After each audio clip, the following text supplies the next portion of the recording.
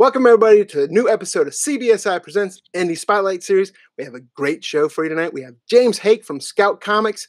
James, why don't you introduce yourself? Yeah, I'm James. I'm with Scout Comics. Very excited to be here, man. I love the articles, love the website. Yeah, it's absolute honor. Thanks for having me tonight.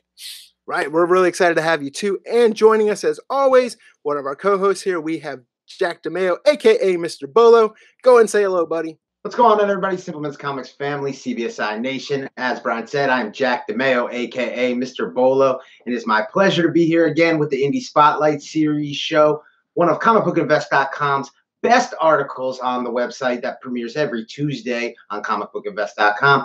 And of course, we have the writer of the Indie Spotlight Series, Andy Tomberlin, joining us. He's the third man on our team. Andy, why don't you go ahead and introduce yourself? Hey, what's up, everybody? CBSI Nation. I'm Andy Tomberlin. I write the Indie Spotlight series over at CBSI, and I couldn't be happier to bring you this guest in James Haick here with Scout Comics. I'm really excited to get into this and see what we got. Right on. So we introduced the crew for tonight. And again, James, welcome to the show. For those unfamiliar, why don't you tell us a little bit more about yourself and how you came together with Scout Comics? Sure. I started, I've been a comic fan since I was 8. I've been a collector at heart for many, many years. And I've always wanted to get into the industry. And I decided I had come up with a concept of solar flare.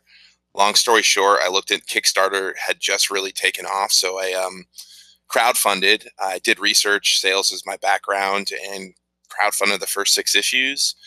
And then I wanted to take it to the next level by getting diamond distribution. Long story short, I ended up signing a deal with Scout. Big reason was because of the multimedia ties that they have. The founder of Scout, Brendan Deneen, used to be the head of the Macmillan publishing branch of, basically he would take books from Macmillan and turn them into film. And great dude, but that was a big reason. Then I, of course, met Jim Pruitt, or James Pruitt, who him and his brother Joe, who runs Aftershock. They've been in the industry since the 90s. They were with Caliber initially, and I became best friends with them. And I just started helping out, and one thing led to another, led to another, led to another. And it's been about 1.5 years since I've been part of Scout, and I was named president in October. We restructured, and really in the past 1.5 years, it's taken I think the industry by storm on how fast we've grown in such a short amount of time. And the sky's the limit. Like what we have planned in the future in the next year, I'm excited to share. I can't wait to share it to the world. A lot of these creators that we've come to agreement with, and the books that are coming out, it's exciting. The only thing that really kind of took a sidestep with, I never planned on doing this side of the business. I wanted to be a writer, and I still do, and that's my passion as well. But in the past 6 months, I've kind of had to put that on the back burner in order to really help focus on Scout. And it's been nice over the past month. I've been really able to, after we had a big grand opening of our headquarters here in Florida, that I was able to start really getting into writing again. And it's just been fun, man. I'm living the dream. And like I said, I'm a comic fan through and through. I read every company. I collect, I get books monthly. I don't think I'll ever not get books monthly. So yeah, man, it's an honor to I feel like I represent the fan, and I hope it stays that way. So 100% sounds that way for sure. I mean, it's you are living the dream. There's no doubt about it. You talked about how you kind of got into Scout there with writing at Scout. Mm-hmm. At Scout right now, the direction you're moving since you've taken over, what kind of properties are you looking for? Looking to kind of find your niche in the market there, I mean, you've got some creators that are going for sci-fi route, some that are going for the blood and guts route, the horror route. What kind of stuff are you looking to do right now? Well, I heard I heard an interview with Brendan, and he said it. He nailed it. Where art gets you in the door, story keeps you there. And it's so true. And if you look at our wide variety of titles now, we just came out with our most recent IP, little brochure that we send out, and we represent 62 titles right now and counting. We signed 2 more today. And what we're looking for is just quality art and quality storytelling. It could be any different genre, from sci-fi to action adventure to all ages. We're looking for everything and just unique takes. But I'm kind of taking it to the next level is, like I said earlier, I've been on the convention scene, pounding the pavement, like hustling across the nation. And I've met a lot of amazing artists and writers and people. And a lot of them I have brought on board with Scout. Richard Rivera with Stabby Bunny, Joseph Schmolke, and Rich Woodall with The Electric Black, Walter Osley. I mean, the list can go on. I can keep rattling them off. But what the key about these people is they're making quality comics. They're hustlers, meaning they are invested in their own product. And they're good people. So I look at it like a team. I come from a sports background, and we try to be a team, a family-like environment, and like you succeed, I succeed, and vice versa. So that's kind of what we're looking at. And it's going to be, we're just building this catalog. And keep in mind, we are creator owned, meaning if you, the creator, want to create a title and come to Scout, you still own that title. We don't take ownership. Gotcha. That's not our current business model. Could it change? Maybe. I don't know. But we do take an agent fee because of the deep ties that we have with Hollywood. And I can tell everyone, speaking from putting my creator hat on, like, those ties are real and they are deep. I've experienced it firsthand, and it's amazing. So I think I've said it before, and I'll say it again, is there's an indie comic book revolution going on that the big boys are not seeing. And especially on the convention level and the Kickstarter level. And I'm just trying to help bring that to a wider audience, the actual comic world, so to speak. So that's kind of become my goal, and I'm living the dream. That's awesome. I mean, from what I get, I mean, it's a broad spectrum of what you do. As long as the fire's there, you're looking for the fire from the creators and the passion, and that's pretty much what indie comics is all about. I mean, you've got some great titles. You mentioned one in Electric Black over there. I mean, you've got some good ones on the horizon. One of my favorites that comes to mind right off the bat is The Source, Don's book, Don Hanfield. Tell us a little bit about Don and what he kind of brings to the table over there as well. Don's become one of my closest friends, and I'll give you a quick story on how we met. Because of my sales background, so I'm a financial advisor by day, and I've been running my own practice for a while. And one of the ways that I get new clients is I host seminars, like dinner meetings. And I have certain product vendors who'll come out, and I'll act as the host and the host and speak about my business. And I just been doing it for years. So a couple of years ago, San Diego is like as we all know, is like the Sundance Film Festival of the comic world, where thanks to Walking Dead and other properties, like it's become a big thing. So the two owners at Scout couldn't make it, or the original partners, and Jim, the publisher, was like, "Hey, do you mind coming with me and doing meetings?" I'm like, "Man, I'd be honored." And I thought it was great too, because I can, I had my own stuff, so I can represent my own stuff no better than yourself. So, we put down a package. They lined up all these meetings. And one of the meetings was with Don. And I don't know if a lot of people know, but he has two production companies. One is Motor, which is just solely him. And then he has The Combine, which is 50-50 partners with Jeremy Renner. It's one of his best friends. So we met with him. We hit it off and got to explain all the stuff. Just this 30-minute meeting turned into 2 hours. And from what I understand, Jeremy was supposed to be at that meeting too. But I guess he was filming that movie Tag. Nice. And, I don't know if you guys knew this, but he broke both of his arms like filming that movie. I did not. It had just happened, and Don was telling us about it. But it's like awful scenario. I think it delayed some extra shoots for Endgame, because you know how they filmed Endgame and Infinity War at the same time. So, anyways, it came up organically. I was going to pitch the mall had this idea for years.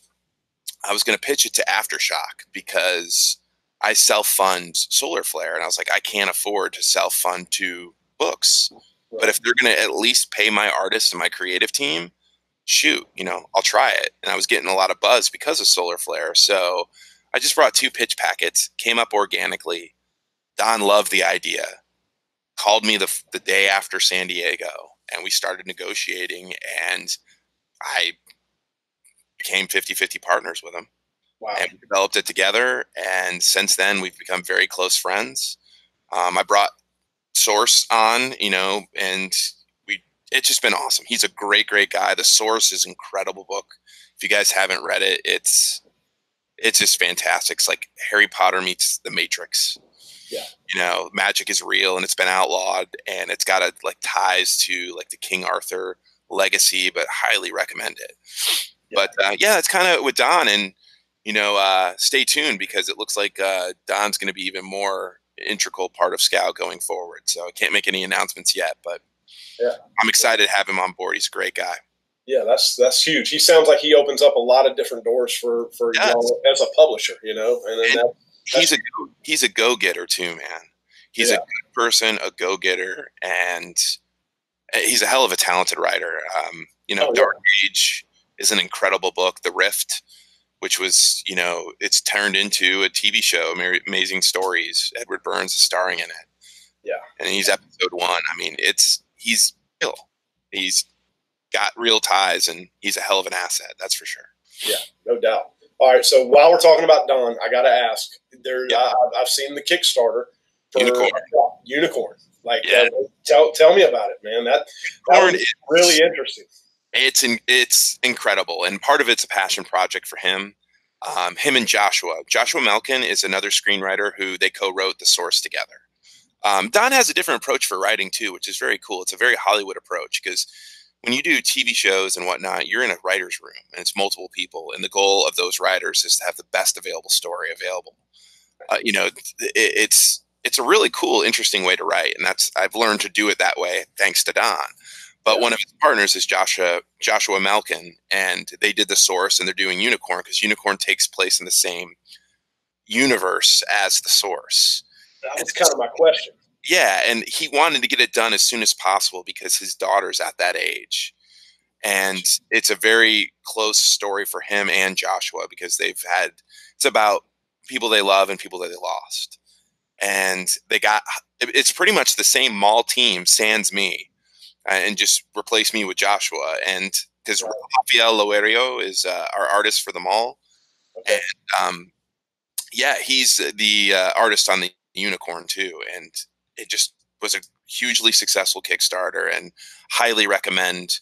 And I'm sure there's going to be news about that coming soon on how to get that other than through Kickstarter. So stay tuned. That was kind of leading to my next question. So, okay, perfect. Yeah, that one looks good. And the reason I ask about it too is because I looked at the Kickstarter, and I have a daughter of my own. She's 7, 8, right in that neighborhood. It's perfect for you. It's going to be perfect for her, and then that's one I'm really, really excited about for sure. And he's kind of doing my whole binge idea. I convinced him to do a single issue first, and then a graphic novel immediately afterwards. I'm like, man, use this model. I mean, it helps cater to collectors too. I think you really should. Yeah. And he did, it's great. And he's got some really cool variants. I still think people can buy it, actually, if they want to get advanced copies. Even though the Kickstarter's over, he uses backer kit. So if you search out Unicorn with a K, on Kickstarter, there's a way to still purchase and do some add-ons. Okay. It's really cool. So I would highly recommend people. I've been privy to a lot of the pages, and Rafael is a hell of a talent too, man. The artist. I'm gonna have to check that out, because I had looked at the Kickstarter and I couldn't find where to get it. So check it out, man. Just click on campaign. They don't make it really easy on Kickstarter, unfortunately. Cool. That's some good info right there for sure. If you're looking for that one, because it's I believe that one's going to be big from what I've seen. I think so too, man. I think so too, and it's going to be something for, especially being I have a daughter as well. Like being able to share that. That's all. That's what it's all about. Yep. So he's it's great to have him. It's great to know him, but it's just one of the many perks of being on this side of the business now. It's been awesome. Living the dream, no doubt. I'm telling you, man. We got some great stuff coming out. If you don't mind, I'll share a couple of the books. Yeah, I got a couple of them in today, so it's cool. Being here in the headquarters, we get books 2 weeks before they hit shelves. We get at the same time Diamond does, and Diamond takes about 2 weeks for the distributor. Nice. And man, I got tons of them today. I got Star Bastard 3. I got Category 0 #1. I got the Mall #4. What else did we get? That's the one I'm waiting on right there. It's going to be great, man. I got the 2 covers. Our cover for Mall 4. We actually have 3 total covers. So we did an early release, was a Lost Boys cover. That Walter Osley, he does Metal Shark Bro and Shiver Bureau. He did it for me. And we gave it away at the headquarters for the grand opening on April 20th. And then what else? The other 2 were the Untouchables was the retailer variant, and Uncle Buck was the regular cover. Nice. I love Uncle Buck. Yeah, it's one of my favorites too, man. Oh, hell yeah. I'm going to have to give that. There's no doubt. Metal Shark Bro. 3 words that sound really cool, but I don't know that I thought I was going to be saying them when talking about a comic book title. But we talked about this title on the CBSI Bolo show. And now, James, you guys are about to release your 2nd series in what you guys are calling your binge series. Can you talk to us a little bit about how this imprint came to be? What was the motivation behind it and what you're hoping to accomplish in the community? Well, yeah, like I kind of mentioned earlier about how I was doing convention, hitting the ground running and pounding the pavement by doing the conventions. And I was doing Solar Flare, and I take inventory on everything just because my background's in business, and that's just what you do because you can chart things. And what I noticed was I would sell a ton of #1s of things and of Solar Flare, or a set, depending on how many issues I had out. The only time I'd sell the rest of the issues was if like I was in that area, the previous year and hadn't released them yet. So it's sell #1 sets and eventually the graphic novels. Then being on this side of the business and learning about Diamond and how essentially 4 months ahead of time we have to have solicitations ready for release. And if you're an independent comic company like we are, it's a really tough sell. First of all, our discount isn't as high as the big boys. It's usually anywhere from 5 to 10% less. On top of it, it's a lot of first-time or newer creators. So when issue 1 actually hits the shelves, typically issue 3, most of the time 4, are being solicited for comic stores. So this is a huge, huge loss leader in my personal opinion. There has to be a better way under this system. So I think, being a collector at heart, when certain things get optioned or buzz goes behind them, when they're individual issues, they seem to get hot and exceed value. And if it was a graphic novel, like if it was a comic that became a graphic novel, or a movie that became a graphic novel, that graphic novel doesn't really increase in value a lot, like an individual comic does. So I really came up with this, or put together this binge idea where, everyone watches their TV now, binge it thanks to it's like the Netflix model. So you come out with a premiere issue. It's the test of the story, whether or not someone wants to continue it. And then you get the whole graphic novel 3 to 4 months later. And if it's a continuing series, you do season 1, season 2, or volume 1, volume 2. And that's what it does. You still have the collectability of the issue 1. When the industry standard is a 50% drop from 1 to 2, and you're still considered a success, I just think this helps everyone involved, the creator, the comic book publisher, and the comic shop. I use Mindbender 3 as an example. It's one of my favorite books that we do. Jim Pruitt has become one of my best friends. He did, I think that's his best issue. It just fires on all cylinders. Problem is, it's not self-contained. You have to read 2 and 1 to fully understand it. And I went to my local comic store here in Fort Myers, and they had 3. And at the time, 1 and 2 came out, sold out, and 4 and 5 came out, and they were gone too. He just has 3 on there.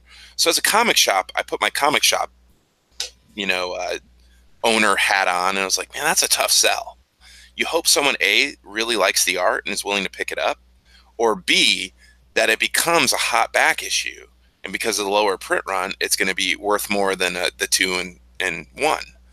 And that's a tough sell. So I think the binge, in my personal opinion, I love buying individual comics. I think I'll always will.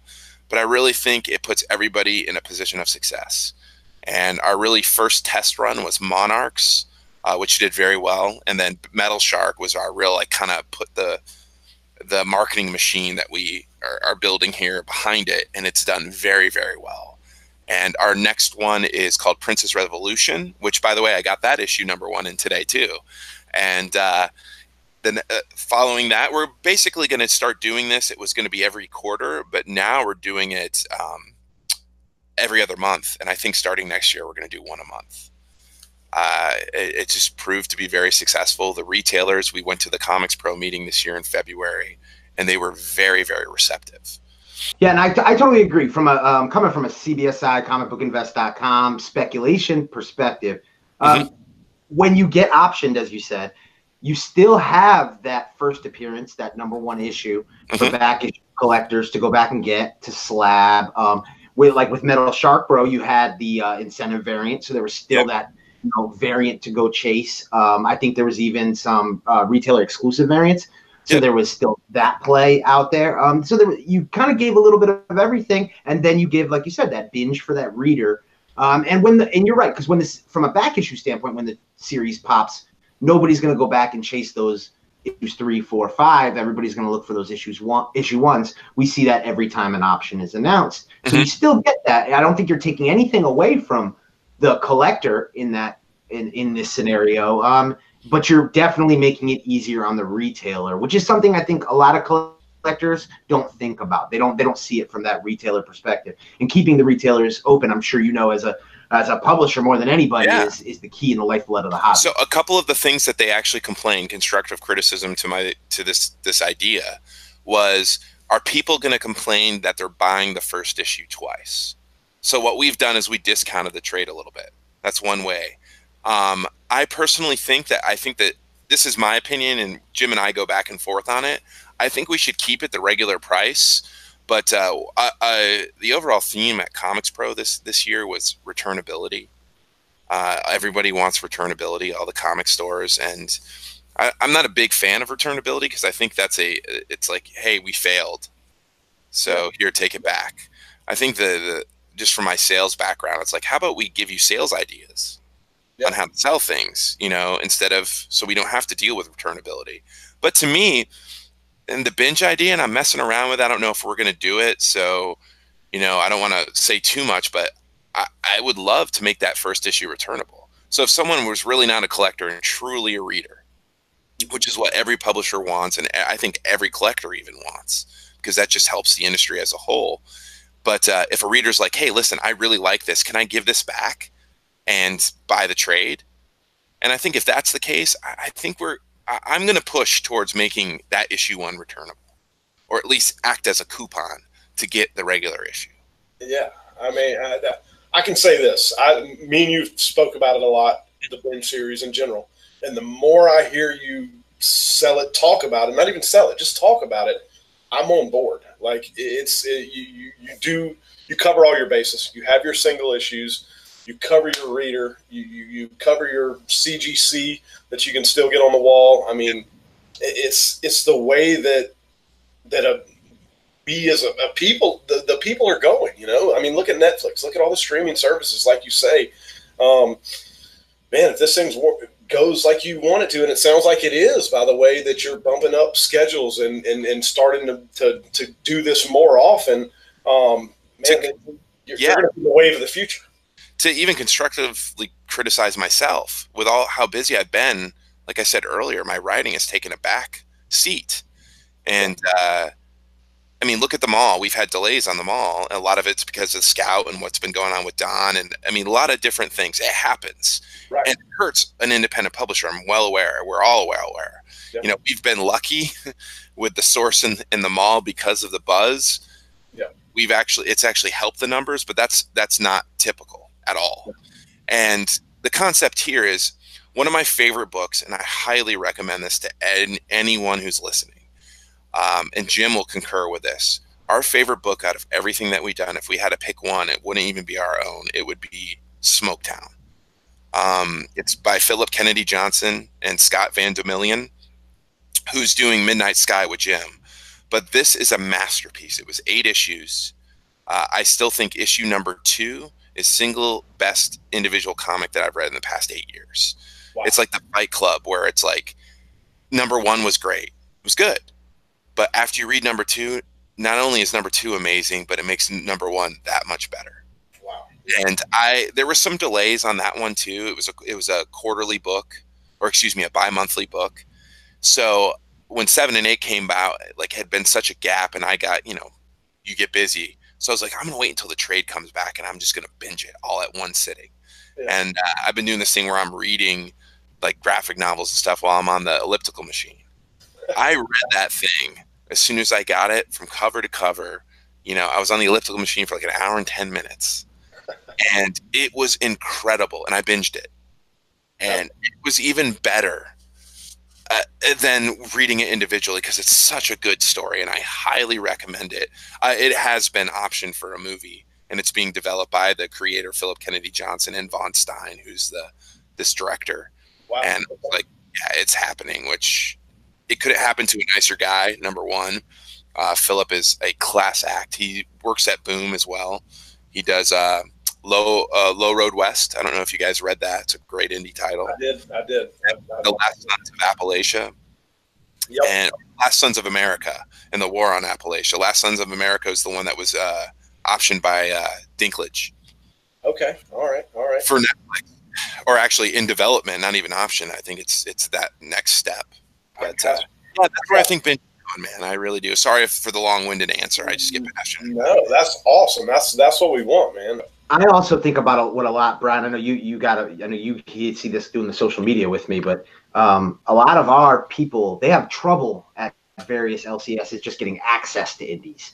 So I think when you talked about the issue 3 still being on the shelf and what do you do with that, I think that's what happens a lot of times is if you're a reader and you maybe miss out on some hot series that comes out from a small press publisher and you try to find it, but issue 1's popped up for $20 on eBay. Yeah, and then, you're less incentivized to read issue 2, 3, 4 because you feel like you missed issue 1. So that you're already thinking, well, I'll wait for the trade. So I think you avoid that. And then from a retailer perspective, you avoid the retailer getting stuck with issue 2, 3, 4, and 5 and trying to sell second and third printings and everything else. Yep. And this is the thing with the binge, right? Like Monarchs, for example, that was kind of our first one. Monarchs number 1 sold out. We instantly went to a second printing. We will constantly do of that number 1 different printings to give those people that opportunity, but it still has a high probability of selling. We want to build readership as a publisher. You do, but I also want to cater to the collector because I myself am a collector too, and I do not think a lot of publishers are doing that. Again, just from the outside looking in, or it looks like most publishers hate collectors or speculators. Oh, they're ruining the business. They do. I mean, that's how I feel. Are they though? When you look the number, who's buying all those number 1s? If it's a 50% drop, James, you just hit the nail on your head. If there's a 50% drop, that 50% represents the speculators that are dropping off that book. So you're alienating 50% of your customer base on a regular basis, which is why can't you love both? And that's what I'm saying, because there's a way to marry both together. Yeah. There's a way for and I tell that to like collectors who get mad at speculators. I say, a speculator shouldn't affect your ability to collect. And let's be honest, a lot of speculators, like let's and this helps like with a lot of situations where if someone like does you wrong and like just dissect that. They're like, oh well, maybe they had a bad day, and it gets you from not being angry, right? So let's look at it. Everybody, oh, they're making money off of me. What do you think they're doing with the money that they're making? They're probably buying more comics. Yeah. Right. It's like, right. We talk about that all the time. And I think it's not like, I'm going to go buy this Rolls Royce. Buy more comics. Right. So it's like it's fueling the habit.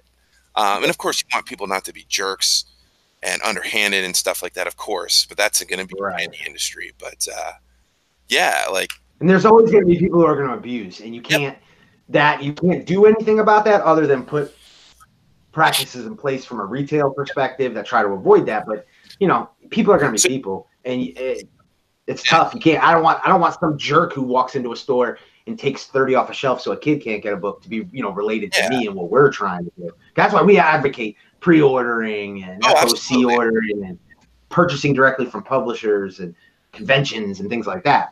And that's what I mean, from a business standpoint, direct to consumer is the best. It's just the way it is. But I'm also a huge believer in the local comic shop. I think it's amazing. It's what you're missing by not going to a local comic shop is the camaraderie. It's your cheers, man. You know? Oh yeah. Oh It's yeah. where you go in and you hang out and you get back issues and you have that community. And I think that, you know, that would be my recommendation to any comic shop is just that's what makes you different. Because, you know, the whole thing is like a lot of people are like, well, Diamond's a monopoly, which is true. And, you know, who has the distribution? What big companies have the distribution to actually tackle Diamond? And that's Walmart or Amazon. Yeah. And I remember when it's saying that to people, it's like, yeah, it'd be nice if they got into it. They're like, well, that would ruin the local comic shop. I'm like, I disagree. Because local comic shops, if you look at it from a standpoint, the Diamond order, the weekly order, that's essentially advertising.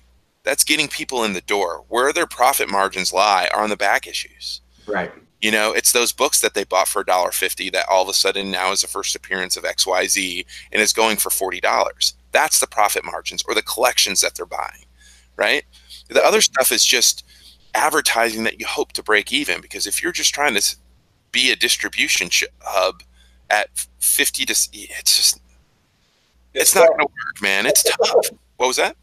I'd say it's essentially a prediction game for retailers at that point, dealing with new comic books. And yeah, you're right. You can't operate that. But that's why when people talk about stores closing, I also say you're seeing stores close, but you kind of see common threads with a lot of the stores that close. It's a lot of the old guard that didn't change with the development of the times. Your store has to be customer friendly. It has to be female friendly. It has to be children friendly. So the old days of like the smelly sweatpants, you know, the comic book guy from Simpsons, that, you know, that uninviting has not worked. And you gotta have the diverse product. You've got to have a friendly sales staff providing customer service. That's huge, right there. Right. Yep. And well, that's the thing, as I said, I'm a retail professional, and it's funny. I walk into you know, comic book shops all the time, hundreds a year, and literally, the percentage that you see what would be like retail industry standard customer service is so low. So that's the stuff that needs to get better for the industry, because those are the people that are going to turn people on books and things like that. And that's not going to happen if you can't build that dialogue you were talking about. That you got to have that through customer service. So I'm glad to see a lot of new shops popping up, though, that are popping up and have that right vibe and feel. So I just think it's turning over. It's a process. I want to throw this out there. If any shops are listening to this, or any people who are opening shops or whatever, contact me at info@Scout. We love helping people out. Bookstore idea or book club ideas that we do, where we give discounts and we can do live feeds, or if you're local and there's a creator there, we can schedule that creator to come out and do like a bookstore, you know, where if you do a book club and then at the end of the book club you have a Q&A with one of the creators. We send out free stuff, like giveaways to help promote your pull service. Like, seriously, contact us at info@scoutcomics.com. and we can set up retailer codes. I think that's what's missing in the industry too, is people willing to help and being it together as a team. You know, I go back to what I told about what we're looking for in creators, but the same thing with partners like comic stores. I will bend over backwards with comic shops like BAMP, Hero Trader. I can list tons of them that I've been dealing with locally and abroad ever since being part of Scout. And you know, I will spend my own money to help them out if they're awesome, good people, you know, and they're willing to help their customers and build their business together instead of being one-sided, you know? So, James. May I call you James? Sure. Jim, Jamie. Right. Jimmy. Right.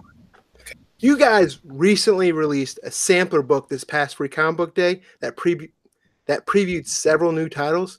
Yep. What was the reception for that Free Comic Book Day release? And can you tell us a little about those upcoming titles that were in it?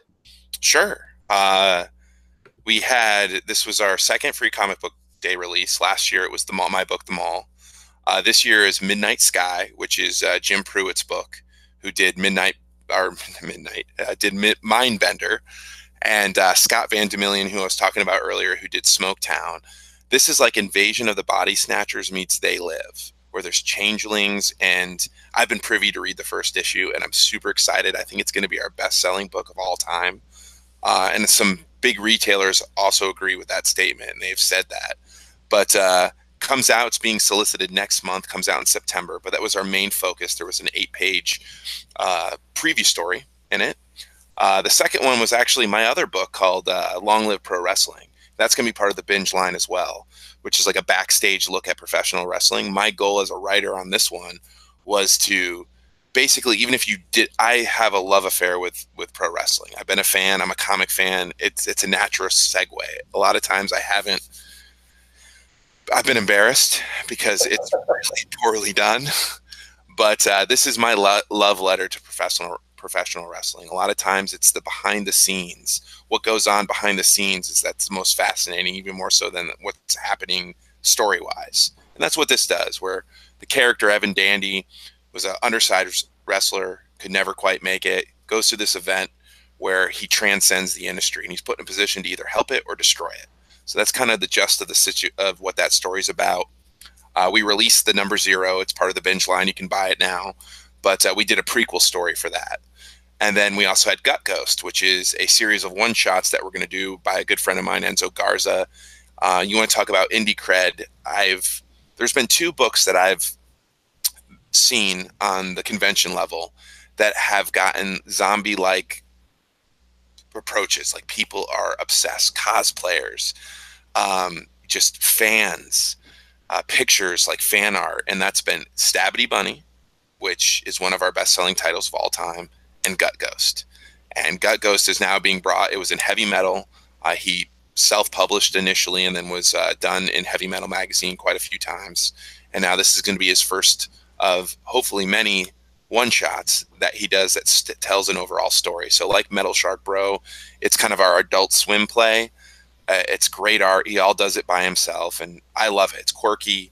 It reminds me of the indie comics that I grew up back in the 90s. Jeff Darrow, Evan Dorkin, Scud the Disposable Assassin, that kind of vibe. So that comes out in June, and that was a little self-contained story too. And then we have Devereaux, which is our horror base. It's like Candyman meets Matt. What's that? Year of a Slave, I believe the movie was called. Mm-hmm. And it's written and helped develop by Jim Pruitt, but the writer is Vincent Ward, who played Oscar on Walking Dead. So that's coming out next year. And then we have Headless, which is our like Paper Girls version of the Headless Horseman. It takes place in the 1987. It's very, very cool. There was a preview of that, and I'm trying to think what else. Snow White Zombie Apocalypse, or wait, no, Zombie Apocalypse, not White.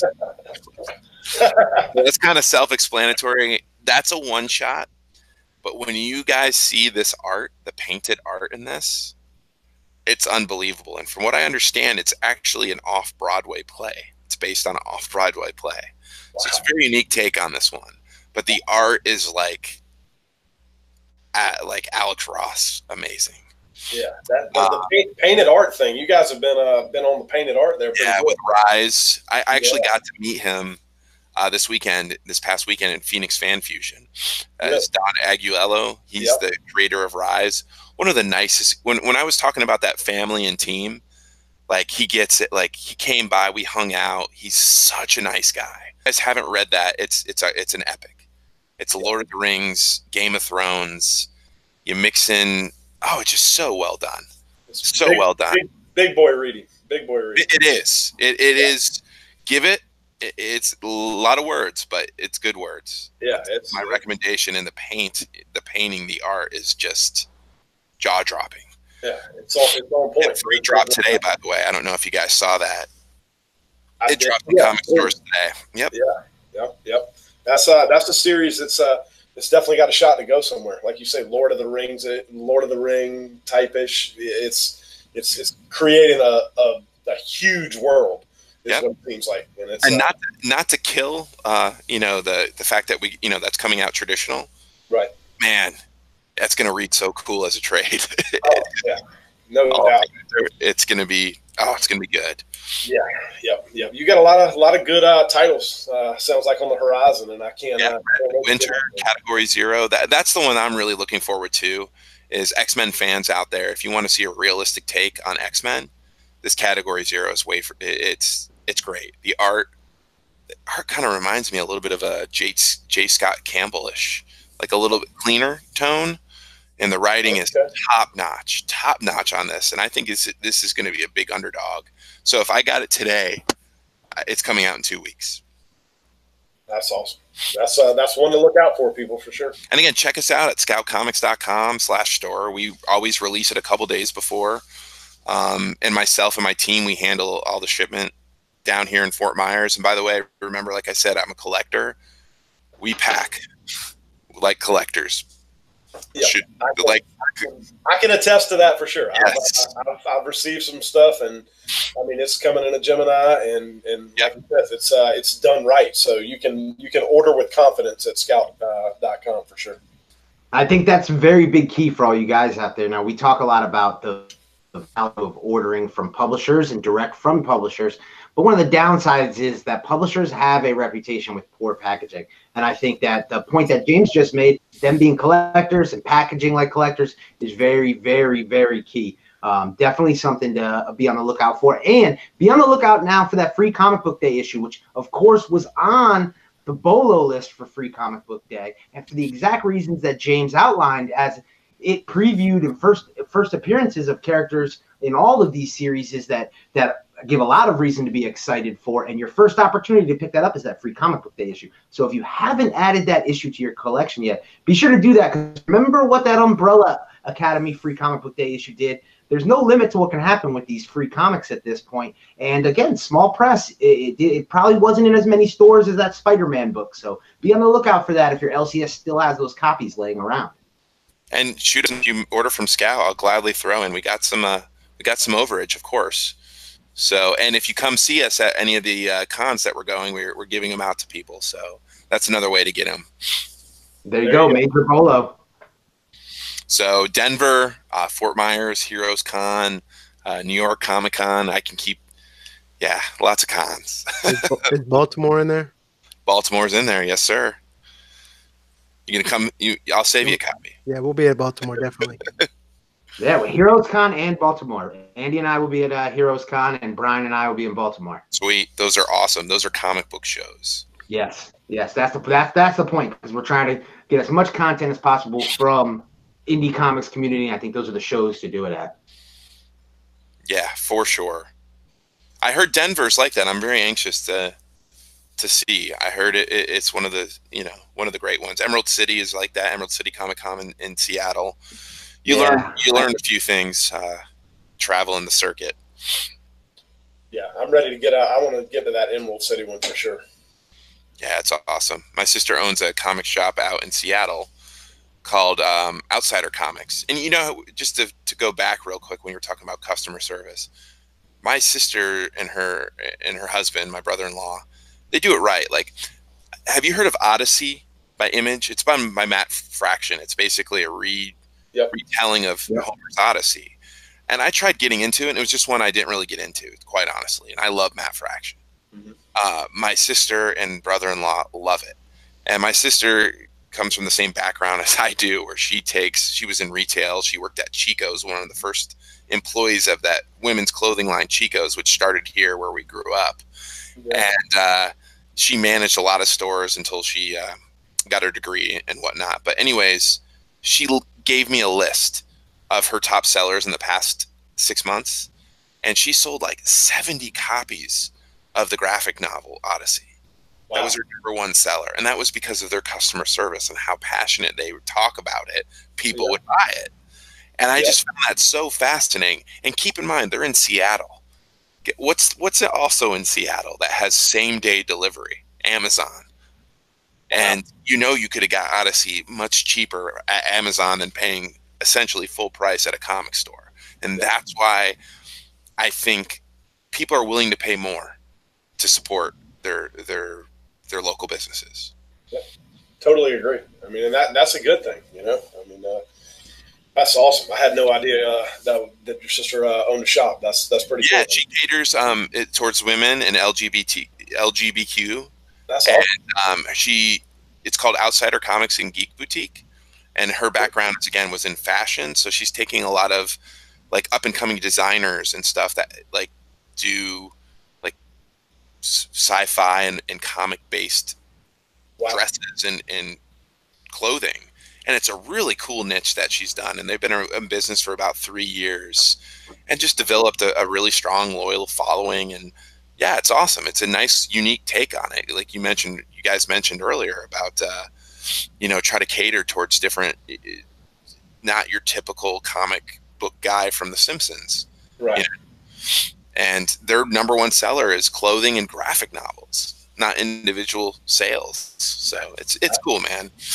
That's awesome. There's ways to do it out there. You just got to think out of the box sometimes, No doubt. Yeah, that was exactly. I think that was exactly what I was trying to kind of get at, and you articulated it perfectly there. What you got to do in today's market to be successful. I like it. Yeah, and I have another idea. I haven't really shared it with anybody yet. Well, I've shared it with a couple of my business partners, but we have a phase 2, not just the binge, but another thing about how to get readers. And I'll give you guys a couple hints because I'm looking to get it kind of copyrighted right now or patented. But what it does essentially is, I'll ask you guys this quick question. When you were young and got into comics, where did you buy your comics? The grocery store? Newsstand, right? The newsstand. I was about to say, I actually bought from an actual newsstand until I was in my teenage years. Newsstand. So the newsstand's dead now. It doesn't exist. Or if it does, it's like, I mean, it's not there. So how, as an industry, do we get new readers? And you know what it is? These. Yep. Tablets, phones. So what do? It's digital. So you know how in binge I came up with the idea, helped the idea of you have the individual, you cater to the collectors. Why is it that digital, that no comic shop likes it, no one likes it? Like you and I, as all of us who are collectors, why do we not like digital? Well, because there's no collectability to digital. You can keep it, but guess what? It's better on the eyes. It's cool. You can actually see the art better. It's actually a very cool way to read a comic. Well, that and comic stores are selling physical goods. That's what they're in the business to do. So comic stores look at it, it's like, man, why would I do this? This is my ultimate competition. Well, I think I found a way how you cater to both. So I'll leave it at that. And I'll gladly, once everything gets, we're building prototypes and stuff, but I have this idea that I think is going to really help revolutionize stuff. And quite honestly, how I told you about the binge thing, like I would care less if someone would do it too, like copy it, because all it's going to do is help the industry. I hope they copy in this scenario too. I truly do, because I think once they copy this, it's going to really help bring new readers into comic stores and into comics. Well, we'll definitely have to do a follow-up episode and bring you on for sure once you're ready to unveil that and talk about that, because I think I'm excited about it, because everybody, my wife is she's very upfront about things, and when I told her about it, she's like, James, that's $1 million idea. I'm like, yeah, right. So, and she doesn't give that out. She doesn't give that kind of. She doesn't say that very easily. So I'm excited about it. It's not, quite honestly, it isn't about the money in this scenario. I'm really excited about it. I think it's going to be a rather small investment to start it up, and then we're going to test market it with Scout, and then kind of bring it to the other publishers too. So that's this little breaking news, but I can't wait to share it. There's a little bolo for you guys out there. Well, James, now kind of pivot a little bit here. Variants have been a big part of Scout's success, especially on the secondary market. And I know you have some incentives coming from the upcoming releases. Tell us a little bit about Scout's strategy when it comes to variants and incentive variants. Well, we always do an incentive variant for a lot of our number one issues, or if there's a rhyme or reason behind it. Like, for example, Electric Black, we have 2 artists who do the book, and both of them want to do a cover, which naturally makes sense. Then you have my book, Like the Mall, where it takes place in the 80s. So instead of just doing one for the first issue, we like doing little cover, 80s movie poster homages. So we've been doing that, and that's been very popular. And then Stabity Bunny has done very well after, with numerous variants that they do with famous collage is there. So I'm a believer in it. That's where the market is. Yeah, it's something that we do store exclusives. We do web store exclusives. We're trying to drive people to our web stores. And quite honestly, from a publishing standpoint, it's a win-win-win for everybody in the sense of we make the most money off of variants. The creators make the most money off of the variants. And a lot of times the speculators in the community there's room to move on that where they can, like we were talking earlier about help funding their habit of buying more comics. So as this variant, we live in a time of variance, and until that changes, we cater towards that, I would say, for sure. So we don't want to, I mean, there's definitely a fine line between overdoing it and underdoing it. And yeah, it's a work in progress. Trying to do it, it's not overdone, which some people can, you know, like Star Wars #1 from Marvel that had like, what, 150 variants. So all in all, I mean, to be quite honest, I think variants hurt the industry as a whole. But right now it's helping it. So it's one of those things where I don't think you can go back once it started. It's like once you stretch a rubber band, it doesn't go back to normal. So yeah, until that happens, I think it's a cool aspect of it. Like some of the coolest things from what DC and Marvel are like the Art Germ variants that they do and the Josh Middleton ones on Aquaman. And yeah, I mean, it helped those. I imagine those are lower selling titles. Aquaman, Batgirl, etc. But because of those cool little cover B variants, man, it's really helped put eyeballs on those titles. So there's a lot of good for it. Well, in turn, there's a lot of bad. Yeah. Like anything, you should try to do in moderation, you know? Yeah. I totally agree with that. I mean, I definitely collect them. I'm a big variant guy, but yeah. I understand the damage that they can do to the market too, you know? So, I mean, it's a, but with the slabbing, it makes sense, right? Because you can't open the book once it's slabbed. All you can do is see the cover. So, yeah, yep. And I'll tell you what, just looking at the CGC, the cases that they have, they're things of beauty, man. Oh, dude. You know, Oh, the way they do it is just wonderful. And I'll tell you what, one of the most gratifying thing being a creator, when you actually have your book slabbed too, the first time and you see it, it just and you have it hanging on your wall. It's great. Oh yeah, no, I can only imagine, dude. That makes it all worthwhile to see it like that. Oh, it does for sure, man. So James, do you or Scout as a company, do you guys track secondary market sales of releases, or is that? Yeah, we do. That's more of me being a fan. I don't think a lot of publishers do, but we do. I think it's really cool. I think the fact that we make it readily available. Before I was with Scout, one of the big hits was Hench Girl and Once Our Land. And because we didn't have a very active store in place, it dried up real quick. And you saw like huge numbers. Of course, it's come back to earth like a lot of stuff does. I'm mainly referring to Hench Girl #1. But yeah, I follow it, and it's like a fine line. I talk to Mel V all the time about it, where it's like, you don't want to, like, we want to offer it and we want to, like, I think I've said this before, but how our web store works and how our royalties, and maybe I'm revealing too much, but our royalties on our website, we split after the cost of printing is taken care of. We split 50-50. So, you know, we put a certain amount on our web store, say like 250 of this variant, or actually more realistic, it's like 100. We put 100 on there and just say we did 300. The first 100 we sell at $10. And then what happens when we sell out of that, then we up it to 15, we'll put 50 on. And once those sell up, we move to 20 and we cap it at 20. Yeah. So that's how we look at it. And we still want to leave meat on the bone for potential, speculation, I guess. But just keep in mind what I tell people, even if they kind of get like perturbed, because I'm sure they would much rather buy it at $4 and then sell it themselves for 20 or 30 or 40 or 50 or whatever. It just goes back into the creator's pocket. And I don't think a lot of publishers are doing that, to be quite honest. I think they pay at the time of printing based on the diamond numbers, and then that's it. Yeah. So when we do that price level, man, that at $20, 10 of it going to the directly to the creator, yeah, which is awesome. And that's kind of what I wanted to reiterate there. I mean, that is really awesome, because it's almost like supporting your cause. Yeah. You know, I mean, you're paying a little bit more, but that money is going to the creator. The creator, at that point, he's wanting to write more stuff, keep it going. I mean, it's all about the process, and I mean, I think that's a huge thing, that half of that money is going to the creators. Like you say, I do not think there's very few, if any, that are doing that other than you. And I kind of want to, I'm not sure if everybody knows this, but especially with indie comics, guys, like people who do indie comics, even if it's a huge hit, the best that they can think they can do currently, at least in the short term, is break even. This is a labor of love that we're all doing. It doesn't matter which company you are, whether it's Scout, whether it's, you know, Aftershock.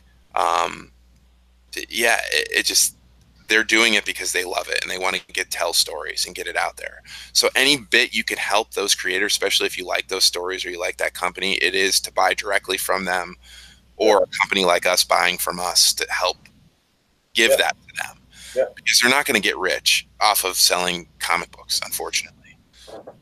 Hopefully that changes, but that's where it's so key with a company like ours, how we look at the multimedia too, because then you can actually make money, is if you sell it, if you option it, if it becomes something more, and more so now than ever before, that's possible. Well, James, now we've talked about retailers and the relationship with Scout Comics. We've talked about variants. So let's talk about retailer variants. What is it Scout is looking for when they partner with a retailer to create a exclusive variant for a shop? So usually they contact myself or Jim, and we kind of arrange it. We have a certain price schedule that we break up. But keep in mind, you know, some people want to get their own, I guess, cover artists, but ultimately, like I said at the beginning, it's creator owned, so the creators have to approve said cover. But we have them all available. We usually like to cap it at a certain amount, so we, like I said earlier as well, like you don't want to overwhelm people with having too many variants out there. But we love working with the shops. We've worked with many of them now, and we hope to continually grow that relationship, because that is it's a profitable venture, these variants, especially store variants, for everyone involved, including the store, the consumer, the creator, and the publisher. So yeah, that's something that's part of our business model, and I hope it continues. And if anyone's interested, again, just reach out to us. We have it available, but just again, keep in mind that sometimes, you know, we've had some, I guess, awkward conversations where it's like, hey, listen, they didn't approve it. Sorry. I mean, it's their baby. Ultimately, this is what it is. But luckily, that hasn't happened that much. But it can get odd. That's for sure. So we heard a bunch of great information from James Haick himself tonight from Scout Comics. Also, if you want to purchase any of these comics, make sure you go to scoutcomics.com. I'll put the link to that in the description of this video. Check it out. They got a bunch of great web exclusive variants that you won't find anywhere else. So scoutcomics.com.